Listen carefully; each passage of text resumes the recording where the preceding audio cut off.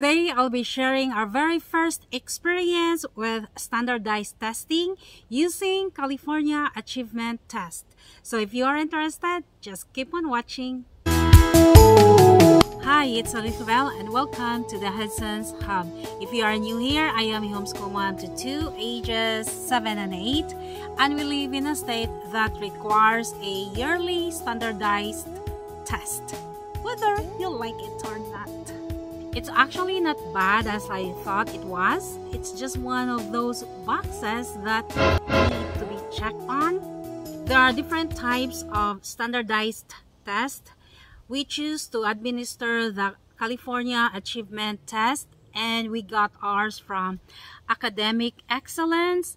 It was $25, and I got a $5 coupon code because I'm a first-time user. I think they are still running that coupon code until now. The last time I checked, it was still there. It will be in my description box down below, so be sure to check it out. When you go to the Academic Excellence website, there are 3 options to choose from. There's online timed and online not timed. We choose the paper and it is timed. They sent the packet to me and I will be administering the test to my eldest. I really wasn't sure what to do. That's why I choose the paper. They will also send you a return envelope, but you have to put your own postage in there and they will score it for you for free.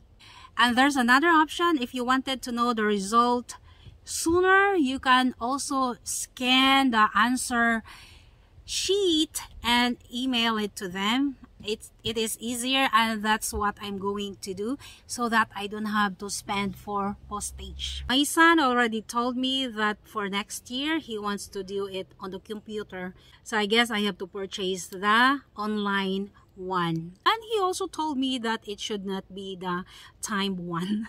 He is very specific. The test is divided into 3 sections: reading, mathematics, and language. So if you choose the California Achievement Test and you want to administer the test in the beginning of your school year, you have to choose the level that your child is in. And if you want to administer the test in the middle of the school year, you can also choose the level that he or she is in. But if you want to administer the test at the end of the school year, you have to choose the next level that your child or children is going to. Since we are at the end of our school year, I choose the level that my son is going into for the next school year. So that is 4th grade. So he is doing the CAT level 3, and this is for grades 4, 5, and 6. This is the instruction for the person who will administer the test. We got the CAT level 3 for grades 4, 5, and 6 because he's going in to 4th grade. I mentioned earlier that the test is divided into 3 sections. The first section is reading. The second section is mathematics. And the third section is language. For reading vocabulary, the time allowed is 11 minutes and there are 40 questions. Here is the description, and before they will take the test, there are 2 examples, or there are 2 sample questions. Reading comprehension, time allowed is 40 minutes and there are 42 questions. 2 minutes before the time is up, you have to let them know that you have 2 minutes left. The math part has 4 sections. The first one is computation. The next one is concepts, problems, and fractions. Each one of those has different time limit. For computation, time allowed is 36 minutes and there are 48 questions. For math concepts, time allowed is 8 minutes and number of questions are 25. For math problems, time allowed is 12 minutes. And then number of questions, there are 15. For fractions, time allowed is 15 minutes and questions are 20. The language part is divided into 4 sections. The first one is language capitalization. Time allowed is 9 minutes for 38 questions. The second one is language punctuation. Time allowed is 18 minutes for 42 questions.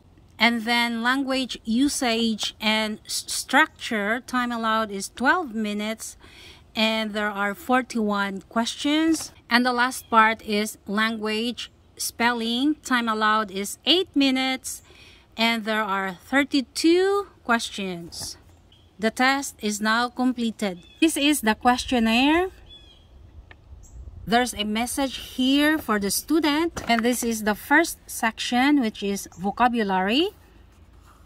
There's directions here and this sample. Every section or subject, there are 2 examples, just like this one, and the answer is given. This is the answer sheet. It looks like this. It's like for college. A and B, those are the samples. So if the answer is number 2, your child will shade that really black so that the computer can read their answer. Or whatever is their answer, they have to shade the circle. I cannot show you the first 2 pages, the math and the reading part, because my son has already answers there.